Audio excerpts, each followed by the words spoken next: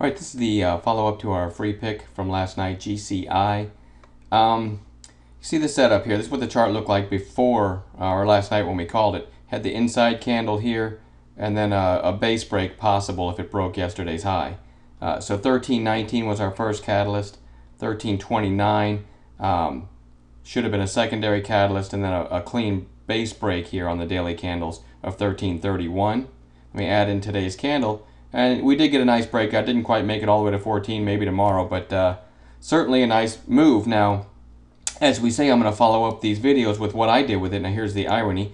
I didn't do anything with a GCI, simply because I kind of have a rule that if something triggers in the first 5 minutes, in other words, hits one of our catalyst prices, in this case 13.19, I like to step aside and wait and see if I can catch an early pullback or something, because oftentimes there's a lot of fake outs in the market. Now, the market was up huge today, and a lot of stuff just took off and ran. Usually I hate a day like today. It's very tough to find an entry unless you just guess at the open and buy something. So I don't do that ever, because risk reward is real important to me, and stocks can whip around so much, as can the market, in the first 30 minutes or so. So GCI I completely missed. I'm thrilled if any of you made money on it, though, grabbing it at 13.19. It did make it all the way to 13.67, something like that. Hardly deserve a guru title for that, because probably everything ran this morning. But what I was left with was trying to wait and find low risk setups, because that's what I teach, and that's what we do. So I was actually thrilled today that we found some, and I'll share those with you. But congrats if you made money on GCI. You actually did it without me. Having said that, I'll show you a couple that we called today. Target, TGT, had a nice gap up into space today.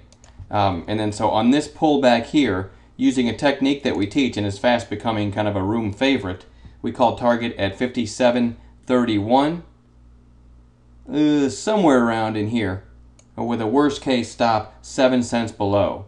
So yeah, actually my arrow should be about right here, and the worst case stop was right there. 7 cents risk per share, never got stopped out, and from 57.31 went all the way to 58.15 for an 84-cent move in our favor on 7 cents risk. And as you can see, after the trigger, just never looked back. So there was never even a danger of getting stopped out, and we just scaled out all the way up. So that was a nice one.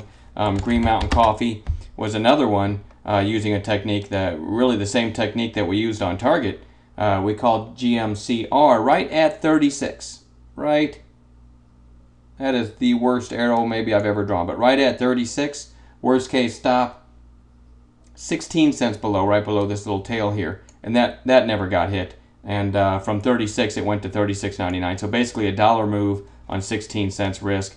We had some other ones, but those are the big highlights, the ones that moved decent, and pretty proud of those, because today usually the type of action the market had today leaves you sitting there watching with that deer in the headlight look, because the market just runs away from you unless you just buy the open. And again, I teach people not to do that, and I don't do that. So I'm going to share one other one with you. Bank of America wasn't a huge move, but I'll tell you why I liked it, and this is why I called it.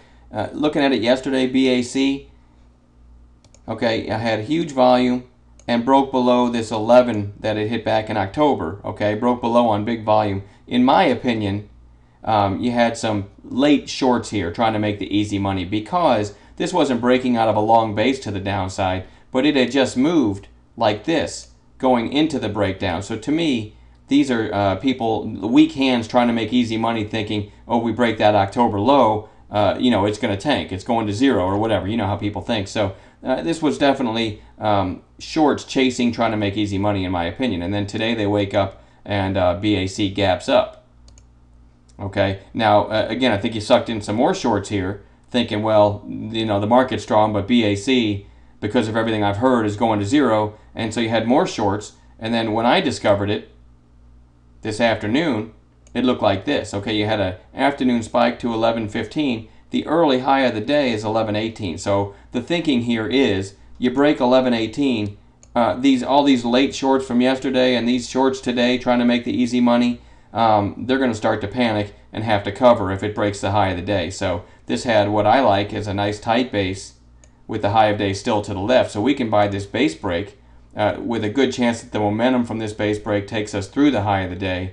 And another great thing about the base is you can put your stop right below it. So originally I called this at 11.16. I said if it breaks this high, 11.16, good chance you get to 11.19, and then a good chance shorts start to cover a little bit. So, and in BAC it was liquid enough. It traded like 80 billion shares today or something. Okay, I'm exaggerating, but still, it traded huge.